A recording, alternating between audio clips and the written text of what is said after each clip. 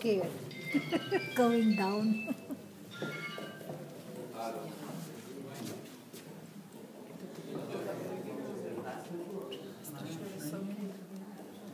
It was original up to here, right? No? This one from here is all restored. Okay, this is the place where people that use on to the heat or to the cold.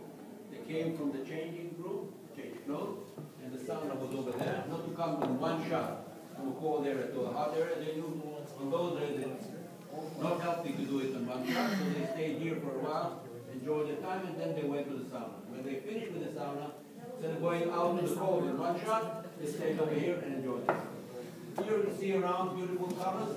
And the tiles were similar to the other room, again without window. At the far end is a water system that was getting water from the roof. And to cool off their body from the hot sauna, they used the system over there, or the pool outside which we passed at the beginning. Take a look how thick the wall of this room is. It was meant to keep the heat indoors. This is the sauna room. They didn't have isolation devices the way we have today, but they had to build a very thick wall to keep the heat indoors. On your head, sir. Especially you say.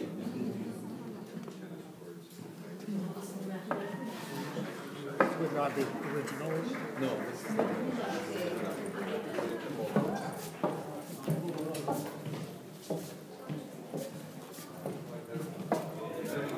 Watch out your head, my dear. Bend a little bit. Bend a little bit. Now this is the sauna room. See, the floor is, this is the original floor.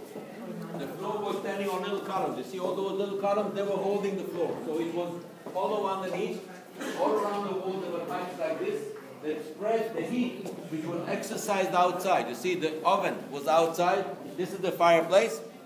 And the slave was standing there with two leather sacks on his legs, strutting like this, blowing the air in front of the fire, warming up the whole room. Again, all the walls were nicely painted. The floor was having beautiful tile. Nobody could enjoy it because it was dark and there were only oil lamps as illumination. Over there was a cold water sink. Over here, a hot water sink about the fireplace. So you could choose whether you want hot water on your body, cold water on your body. If it's too hot or too cold, you were able to regulate it. But the source of hot water is burning wood. Burning, that's right.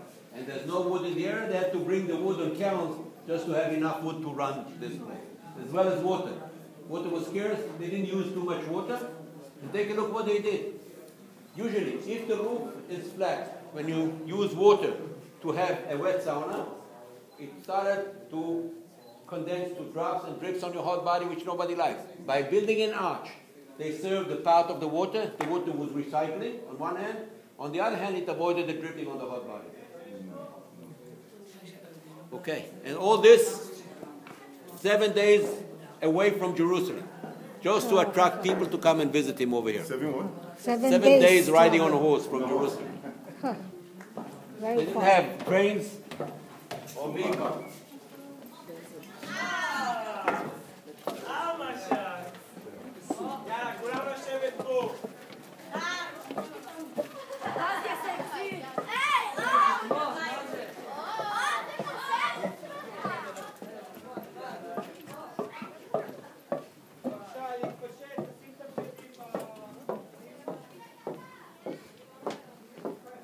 Enjoying, sir? Yes, sir. Okay. Very much. Okay. That's what the slave used to do. That's a fireplace. Fireplace. This is the fireplace. Take a look how little room the slave had to distance himself from the fire. So who cared about the safety of slaves? One was burned, they brought another one to do the job.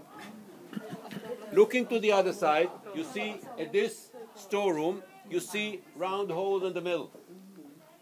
This was probably housing liquids, oil, wine, or vinegar.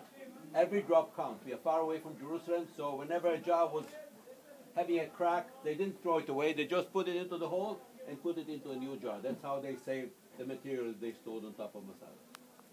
Please.